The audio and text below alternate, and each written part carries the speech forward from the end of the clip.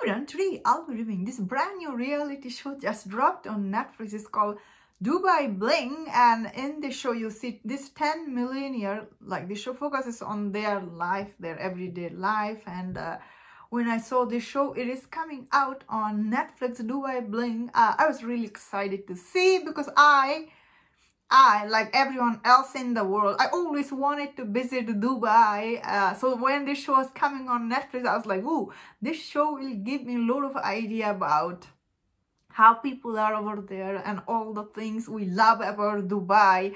Because Dubai is, one of the finest place in the world where you can go and have fun. And if you are thinking, the show will show you how people are in Dubai and what is their culture is like. Unfortunately, that's not what this show is, unfortunately, because all these 10 millionaires, some of them are actually from other countries. They came here and they have this luxury life. To that, I guess many people in Dubai, it is like that. Even many people I know here, they also especially one lady, she was telling me her husband has this fancy job in Dubai. So many people are from this world, they are going to that world to to experience Dubai life. So that is something, okay, it is believable. However, all this millionaire here in this show, some of them are so shallow and plastic looking, and some of them, the way they dress, they all look same. I was like, oh my god, I cannot tell them apart, especially all the dresses they wear in the show, which is really amazing looking, some of these dresses.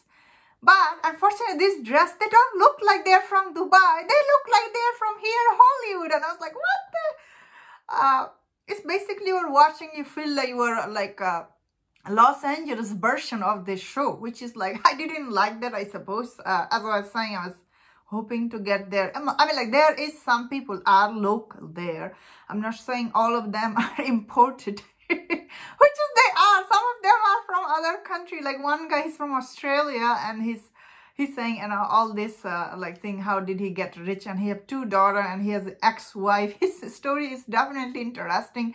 And there was one lady who was throwing all her clothes from she was throwing all her husband clothes in the episode 1. And when I saw that, I was like, oh my god, is this thing believable? Can you throw your husband's clothes like that, like out of your closet?